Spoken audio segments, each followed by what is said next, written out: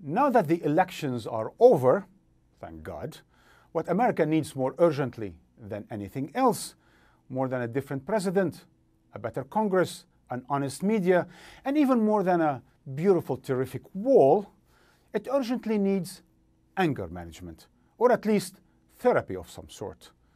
There is so much anger in America. I can understand why so many women are angry. I understand why minorities are angry. I can understand the left being angry. They lost. Everything they hold dear is threatened.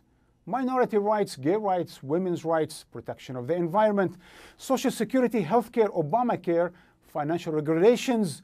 They're losing a world based on reason and rationality. But why are the Republicans still angry? They swept the field. Yet they still sound furious, snarling about the media and journalists, sneering at protesters, yapping about Mexicans, barking about Muslims. They're yelling to make America whiter, as if that's what's going to make America great again. You get the picture? America is mad as hell and can't take it anymore, which is hilarious, to be honest with you, America. I don't mean to be insensitive or dismissive, but you remain the richest, most prosperous, most advanced country in the world, and you're still democratic and liberal the last time I checked. Really, before you snarl, sneer, and scream some more about how it's all gone to hell, you should spend a week in a tent in a Syrian refugee camp.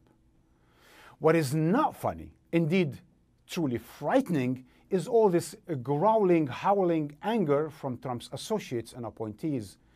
It sounds like the White House is being filled by a pack of angry, nipping, snapping white men with control over trillions of dollars, with keys to international stability, and with nuclear weapons, dangerous to Americans and others. It's time to send in the therapists, folks, before America's anger angers the rest of the world.